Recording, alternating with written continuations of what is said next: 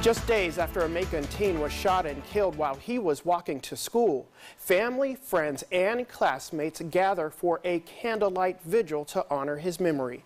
41 NBC's Joy Dukes has more.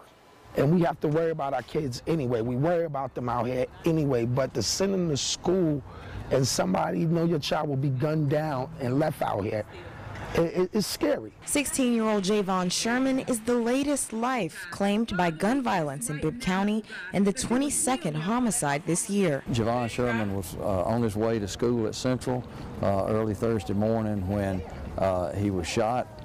We following all kind of leads right now. We don't think it was a random type situation. But to friends and family, Jayvon was more than just another statistic. Jayvon was a funny kid, just happy, funny, smiling all the time, like snacks he called it. I call it junk food, but he called it snacks.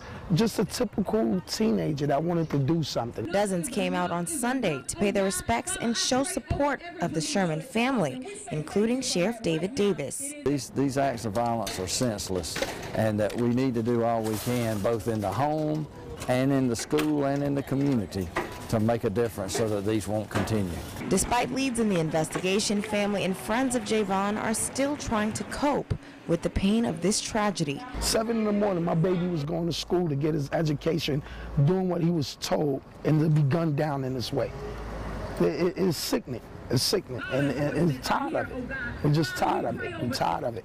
His father, Joseph, says his story is only a small part of a much larger issue in Bibb County. Because it's about Jayvon, but it's bigger than Jayvon.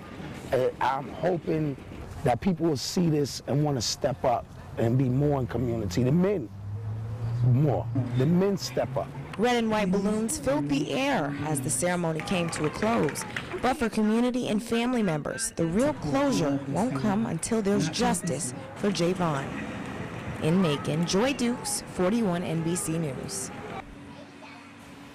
Police are searching for Jayvon's killer. If you have any information, contact the Bibb County Sheriff's Office. Their number, 478-751-7500, or Macon Regional Crime Stoppers, 1-877-68-CRIME.